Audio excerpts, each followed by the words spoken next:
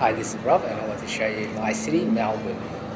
Behind me you can see the Yarra River and the skyline of the city. In this video, I wanted to show you the top 20 tourist attractions in Melbourne. Lists like this, as always, they're very subjective and it's all down to personal opinion. This video complements my previous video on the top 10 free things to do in Melbourne, so please have a look at that video as well. This list is in no particular order. So I've got a lot to cover here, so here we go. For those unfamiliar with Melbourne, it's located here in the southern part of Australia. With this list, I'm going to stick with the Melbourne CBD area, or just on the edge of the city, with the exception of the zoo. On my previous video I showed the Shrine of Remembrance and the Botanic Gardens, so you can get an idea of where they're located in relation to the city. As you can see, the zoo's a bit further out, but I'll go into that later. So let's start with the Eureka Sky Deck Tower. The viewing deck is actually on the 88th floor, which is the highest viewing platform in the southern hemisphere. It offers some of the most spectacular views of Melbourne. You can see the tower from most parts of the city in Melbourne, as it's nearly 300 metres in height.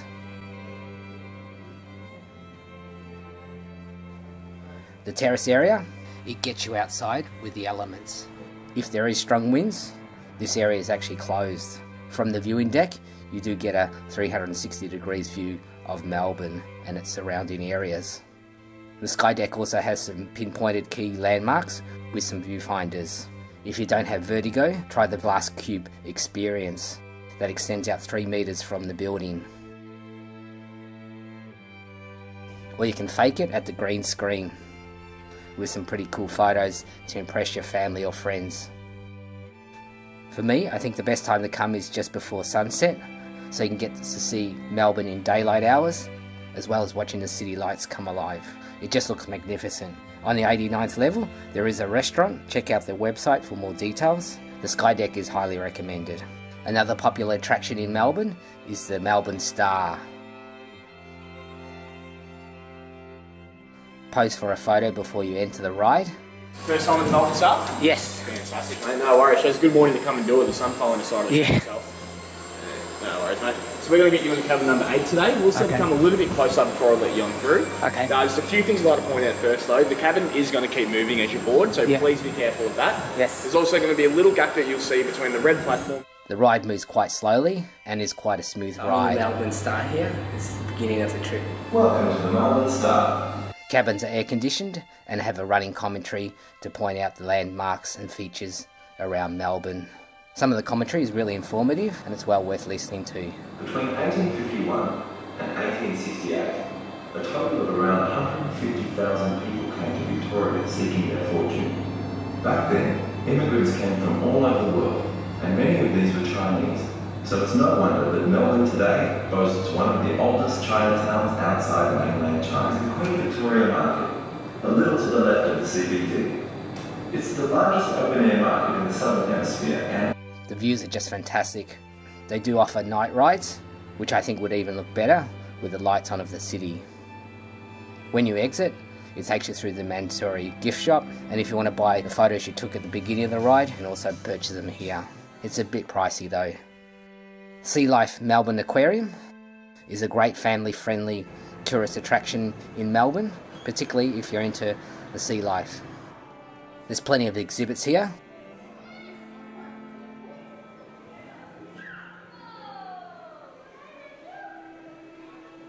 Some of them allowing you to get up and close with the sea animals, such as at the rock pools display. It's great for kids.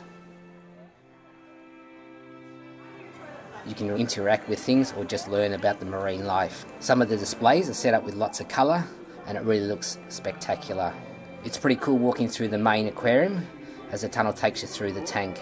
The fish here swim around you and over the tunnel. It's great for taking photos here. There's plenty of fish here, including rays and sharks.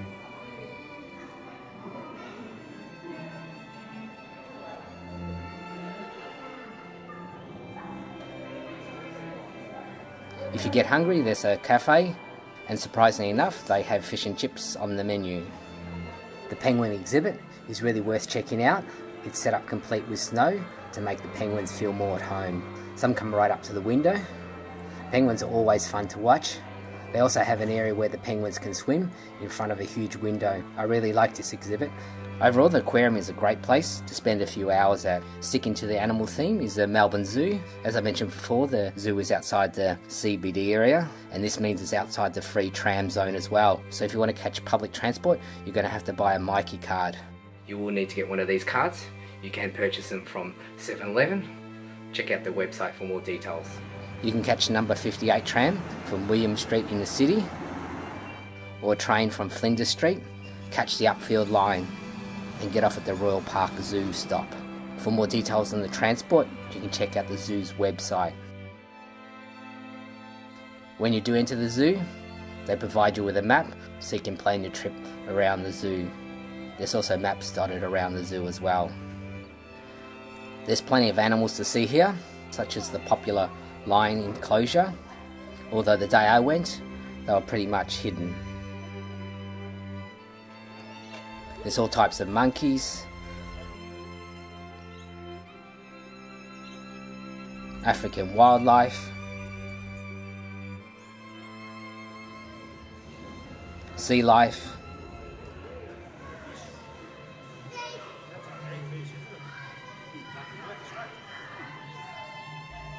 and birds.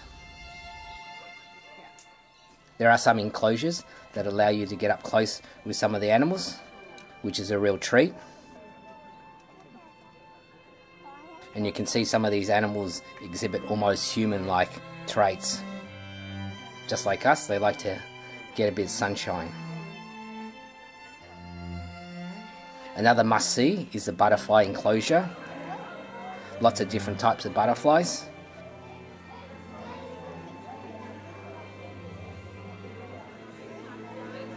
Some of them even land on you. There's also a number of endangered species here, including the tiger and the orangutan, so check those out. The orangutans actually seem like they're just as interested as we are as with them. Of course, there's also the Australian bush enclosure, where you can get to see some natural Australian animals. For food, there's plenty of cafes dotted around the zoo, each with their own animal themed stores. The zoo is definitely worth checking out, especially if you have a family. The Shrine of Remembrance. I did talk about this place on my previous video where I showed the free things to do here. In this video I wanted to show you the paid tour that you can do. I highly recommend doing this as it gives you a real insight into the shrine itself. The tour takes you all over the shrine and down into the War Museum. Major ones is like the shape of our courtyard walls, to resemble the zigzag pattern of the trenches of the First World War. Finished in 1934. The elements are very typical of Greek and Roman influence, as you can see with those columns and the pyramid-shaped roof. Now, the triangular piece above the door is the call to arms, or calling them to arms, come and support us. When you get closer, you can see images there of women weeping. That symbolism that the boats would have come in, and the first thing they would have seen was the shrine. It's that sort of welcoming farewell. Now, on Remembrance Day, the 11th of November, a natural ray of light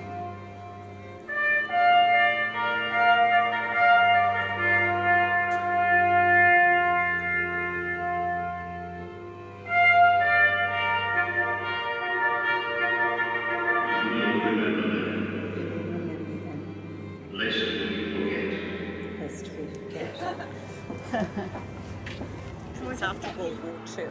Because the shrine was built, of course, to remember the First World War, which was the Great War, the war to end all wars. It wasn't going to be another one, but guess what? So, of course, we've had to extend it now. And this is where our Anzac Day March disperses every year from the city. We have the shape of the courtyards and non-denominations as well. So when war broke out in 1914, Australians all volunteered to go. They were keen to get there. Originally were supposed to be sent to the UK to train, but they were diverted to Egypt. And you'll get a real appreciation of what the shrine is all about. If you're into history or Australian involvement in wars, then this is a must-do. I really enjoyed this tour and I highly recommend it. The Old Melbourne Jail, one of the most famous tourist attractions in Melbourne. and it's had 133 hangings of criminals here, including the most iconic bushranger in Australia's history, Ned Kelly. Inside the jail, you'll find lots of informative information on the way of life in the jail. You can take a self-guided tour, or you can pay an extra $5 to get a guided tour, which I would recommend. You'll learn a lot about the place. Where you are is what remains of Melbourne's very first permanent purpose-built prison, opened in 1845. Okay, as I said, it was the first permanent prison. So originally it held anybody on a long-term, longish term prison sentence here in Victoria. But up to then, most of the cells wouldn't have had any artificial lighting, because all of the artificial lighting up to electricity involved a flame. Now, what's the first thing that happens in a prison riot? And if you're into the supernatural, they even do ghost tours of the jail at night. Check out their website for more details. No problem there. They've reported, men particularly have reported, as they enter the cell, feeling a pressure on their chest as though something's pushing them back. But there had been two previous places where they did the hangings. In the 1840s, they were done in public event, and almost the entire citizenry of the small settlement of Melbourne turned out, which is gruesome. Then they moved it inside the walls of the jail, and it was in a location out in the yards out here. And then in 1865, they put it right here inside the cell block. And it was relatively a private execution from then on, and was only the officials then. After the jail, they offer a watch house experience, which you get to see the lock-up area. I found this part a bit weak, although the exhibit on the Hoddle Street bombing was quite interesting. In the lovely Fitzroy Gardens is Cook's Cottage. You can buy tickets at the Information Centre, which is just across from the cottage. It was originally constructed in 1755 in England and brought to Melbourne in 1934. The interior furnishing is set out as it would be in the 1700s. There's usually a couple of volunteers dressed up in 18th century costume to provide some information. At the back of the cottage, there's a history on Captain Cook and his voyages. The place is well worth a visit. The Polly Woodside is a 3-mast cargo vessel built in 1885 that was used to carry coal and wheat. If you're a person with any interest in ships or marine history, the Polly Woodside's worth checking out. There's a theatre that you can watch a short video on one of the voyages of the Polly Woodside. There's an exhibit on objects from the ship's past, or just go on board the boat to see how life was like. You can also take a guided tour of the boat. The Melbourne Museum is one of the best museums in Melbourne, with some excellent exhibits that will delight the whole family. The IMAX Theatre is also part of this complex, and you can buy tickets to see movies here too. If you want, there's some guided tours of the museum. There's plenty of exhibits here, from permanent to temporary ones. The Dinosaur Walk has 17 prehistoric animals on display. There's also an animated show on how these animals lived.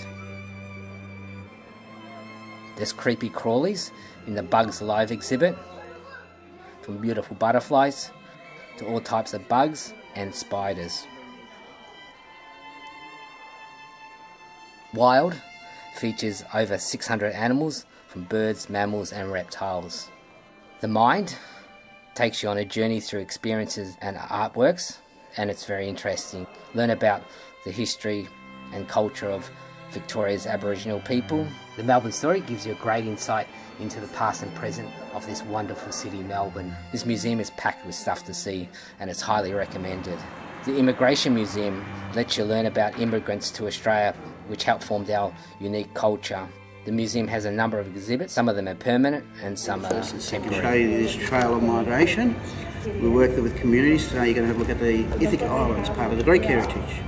On the second level you start coming into Identity, which is a permanent exhibition, more reflecting on contemporary issues in our modern society today with multicultural diversity. Some challenges may refer to that. It's a fantastic museum to check out. Lots of individual stories, some very sad, right from the pre-1830s up until today. You also get to see how immigrants travelled to Australia over the years and how it's changed. It's a museum well worth checking out. The Chinese Museum, another fantastic museum to visit in Melbourne, which is focused on the Chinese history in Australia. There are a number of levels with both permanent and temporary exhibits. The Han Dynasty exhibit has been extended until July 2018. It shares stories, ideas and innovations during this period. Some interesting temporary exhibits included the Chinese Anzac one. The Chinese played an important part in Australia's gold rush era, and in this exhibit you'll find lots of interesting things about the gold rush era. There's a dragon gallery that shows dragons used in parades in Melbourne. It's a really interesting museum and it's well recommended. For sports lovers, check out the National Sports Museum at the MCG, or Melbourne Cricket Ground. A must do if you're into Aussie rules or cricket in particular is the MCG tour. The informative guides take you around the magnificent sporting ground. The World Cricket Cup final, which was played here between Pakistan and England. You will get to see all the important areas of the ground. Here they use that bush ranger's room, and the visiting team play a test match in Melbourne. This is the Australian room, and they're just setting up the lockers around the perimeter of the room. You also get a quick rundown of the other nearby sporting facilities. Since 1988, the main stadium where the crane is, that's the Rod Laver Arena. It's well worth doing this tour. The actual sports museum is an excellent place not only to see the major sports code, such as cricket, but there's also plenty of memorabilia on the Olympics and heaps of other sports. There's an interactive area where you can test out your own skills. It's a must-do for anyone who has an interest in sport. One great way to see the city of Melbourne is to take a Yarra River cruise. Melbourne Cruises offers 2 sightseeing tours. Cruise A, which is the Melbourne Harbour Cruise, and Cruise B, the Parks and Reef started in 1946. The interesting thing about it is that it was built and finished in 1952 entirely by women. Yarra, just one of the most desirable suburbs to live in Melbourne, because it has old architecture, large modern structures in natural. If you haven't been to Melbourne before, it's a great way to see Melbourne from another view. The cruises give you a running commentary of the landmarks around Melbourne. If I had a choice of doing only one of these tours, I would pick Cruise B, the Parks and Rivers one, as it gives much more nicer views. They do offer packages to do both, so check out their website for more details. The cruises are nice, but I wouldn't say it's a must-do. If you want to see Melbourne in a different way, and you're a bit of an adrenaline junkie, why not take a helicopter sightseeing tour of the city? I've not tried it myself, but I'm sure it'll be someone's cup of tea. I've listed a couple of companies here I know, if you want more information. The Crown Casino is one of the most popular places in Melbourne, not only for gambling, but it's a whole complex of shops, restaurants, a movie theatre and even hotel. It's a great place to spend some time at. Melbourne's famous laneways give the city a bit of a European feel. If it's for a coffee or for a bite to eat, there's plenty of restaurants and cafes to discover with some fantastic tasting food. It's what Melbourne's all about. For more info, check out the link shown. Melbourne's arcades, some go back to the marvellous Melbourne days back in the 1880s. Check out the ones such as the Block Arcade and the Royal Arcade. As mentioned in my previous videos, some of these are modelled off European arcades. Wonderful architecture, visit boutique shops or some of the cafes. A great place to explore Melbourne. Shopping. Melbourne's CBD area has plenty of shopping opportunities. Start with the Bourke Street Mall, where you'll find some of Australia's largest department stores, such as Myer and David Jones.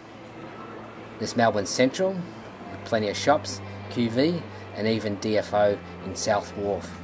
Up the top of Collins Street, they have some more upmarket boutique shops you can look at. Street art. Well, I could have listed this under laneways. I wanted to show this separately.